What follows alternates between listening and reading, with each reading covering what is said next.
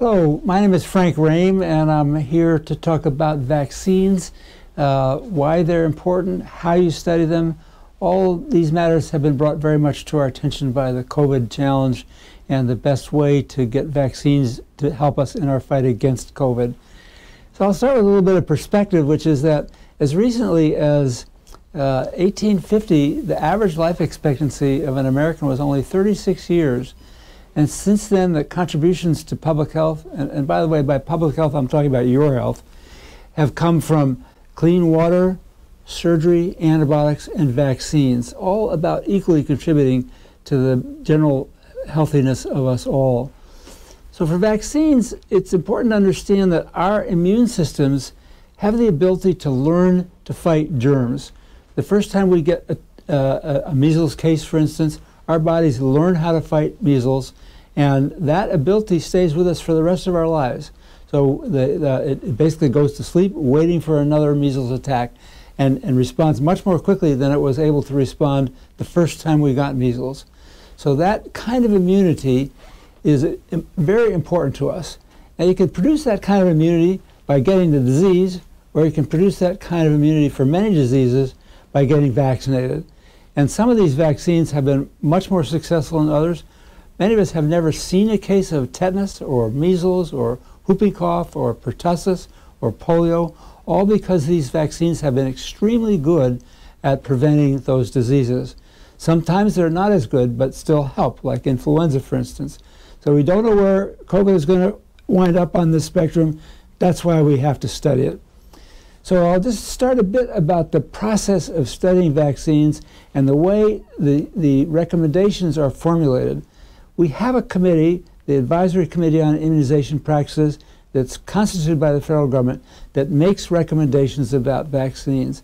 This group is about as conservative as any group we have that makes recommendations about anything. They basically never recommend anything without very strong data backing up that recommendation.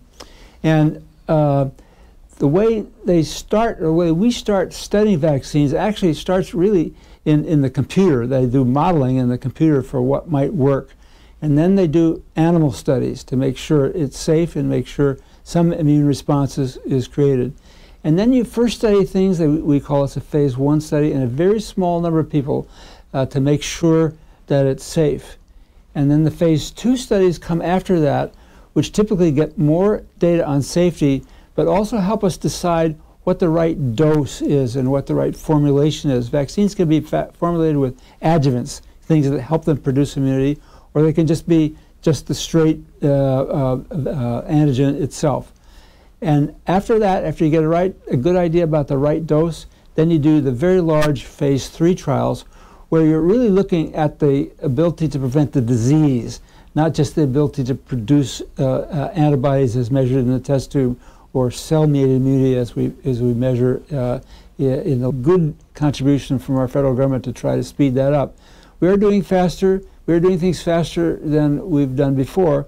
Partly we're doing things in parallel. We're doing the phase 1 and the phase 2 trials almost at the same time. And we've actually started the phase 3 trials for a number of vaccines before we even have a long phase 2 data as we'd like. We'd like to know that it's safe for 6 months, but we're actually doing it based on the first month's worth of data. That's not what I'm most comfortable with, but COVID is such a big challenge, it's terribly important to get started on this and to do it fast. We have in the US, by January, we'll have 5 very large trials of different approaches to this, quite remarkably different. And what I think people need to recognize there is it's not just whether it works or not that we need to understand. We need to understand how long it lasts. We need to understand how it functions in different subpopulations: children, pregnant women, people with disabilities, people in different racial and ethnic groups. And you need to study each one of those groups separately. You also need to understand that, is it just going to prevent disease or is it going to prevent severe disease? Most of these trials actually, the biggest endpoint they're measuring, the most important endpoint they're measuring is severe or moderate disease, not all disease, because it's logical that if it prevents severe and moderate disease, that's probably good enough, and that's what we should focus on. We also need to understand the people who do get sick with it, do we reduce the transmission rate from them? And that's baked into these protocols. Do we reduce the severity of it? So all these issues need to be determined and actually require a relatively long time to get at.